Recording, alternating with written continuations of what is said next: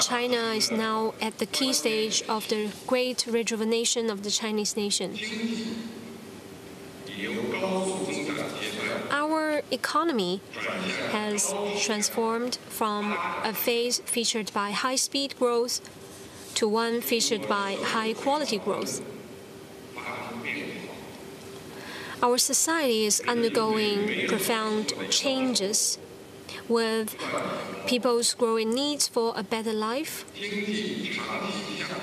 long-term positive economic trend, vast market potential,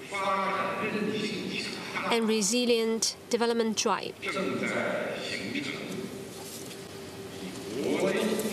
We are forming a new development pattern with domestic economic cycle playing a leading role, while international and domestic cycles mutually reinforce each other.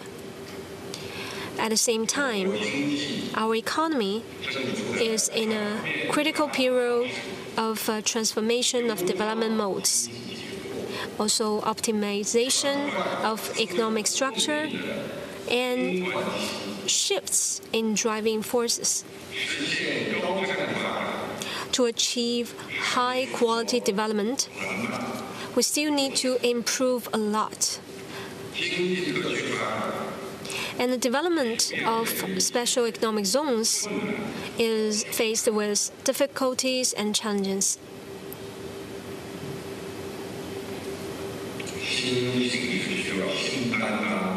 The new era calls for new responsibilities and new endeavors. In the development of the special economic zones in the new era, we should hold high the great banner of socialism with Chinese characteristics, comprehensively promote the five-sphere integrated plan and the four-point comprehensive strategy.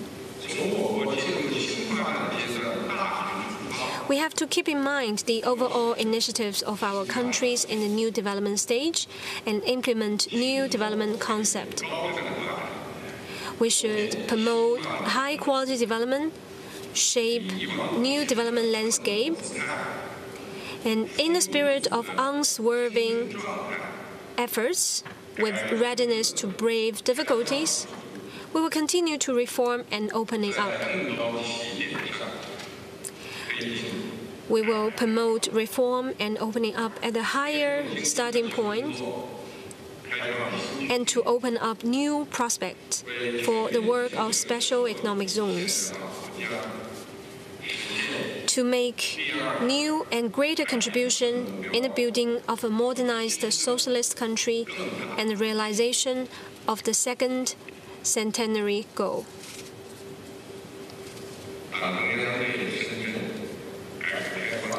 The Central Committee has high expectations towards Shenzhen's reform and opening up, innovation and development. In August last year, the CPC Central Committee issued the guidelines on supporting Shenzhen in building a pilot demonstration area of socialism with Chinese characteristics. It is with comprehensive instructions. Shenzhen is to build itself into a pilot demonstration area of socialism with Chinese characteristics, and to become a model city of a great modern socialist country.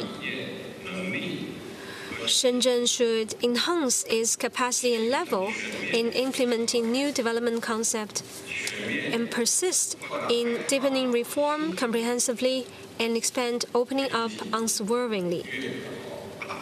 Shenzhen should also promote the development of Guangdong, Hong Kong, Macau, Greater Bay Area and enrich the new practice of one country, two systems. Shenzhen will also take the lead to realize socialist modernization. This is the historical mission of Shenzhen given by the CPC Central Committee in the new era.